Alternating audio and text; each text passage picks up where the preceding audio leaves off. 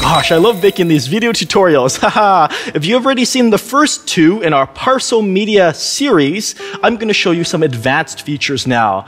After you've set up a movie screen, just like this, you can further customize it with click actions. And what are click actions, you might ask? They're an easy way to left-click on a movie screen or other object and get them to do something.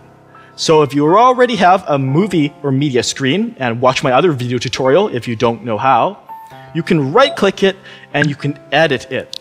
And right here in the General tab, here are the click actions where it says when left-clicked. There are a couple new ones we've freshly added: Play Parcel Media and Open Parcel Media.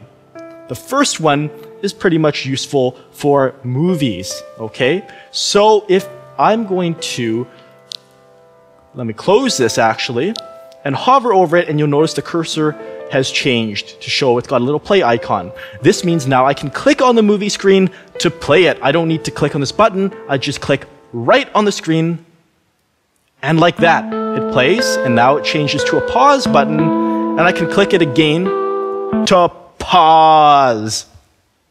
Just like that. I can also right-click and edit. And this is good now for web pages, this Open Parcel Media click action, because this will open whatever's showing in your web browser. If it's a movie, it'll open that too, but it's more useful for, let's see. Close that again, and I'm going to go to my About land and the Media tab and change it to a web page.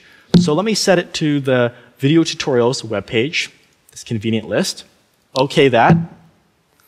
And then I'm going to play it. Let's see here. Oh, pardon, I have to stop it and replay it. And now it should load. Shortly it should load right here. And you'll notice, again, the cursor has changed to show it's going to open in web. Let's go ahead and click it. I'll show you the action. And you'll notice it opens the media browser right inside the Second Life viewer. You can use this, of course, on other people's parcels if they have it set up like this. But if you own or can modify the parcel, you'll also notice there's Send Current URL to Parcel. And this is a quick and easy way to change the web page instead of fiddling around with copy and paste. For example, if I were to type in something like my personal homepage, Torley.com, and click Go or Enter will work. Right now, what I'm seeing here is just on my end. No one else will be seeing this because it's not set on the parcel. But if you want to just, bam, make it so it becomes the active media URL, click this button. And just like that, you'll notice it has, let me just refresh that, it has changed. You can see it's changed. And if I open the Parcel Media again, right there.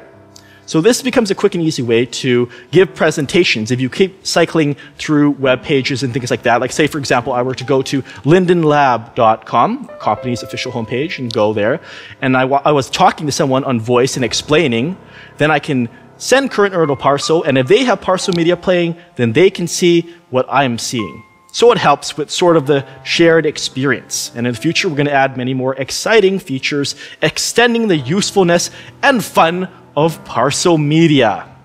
Go ahead and try it out and have a lovely time in Second Life.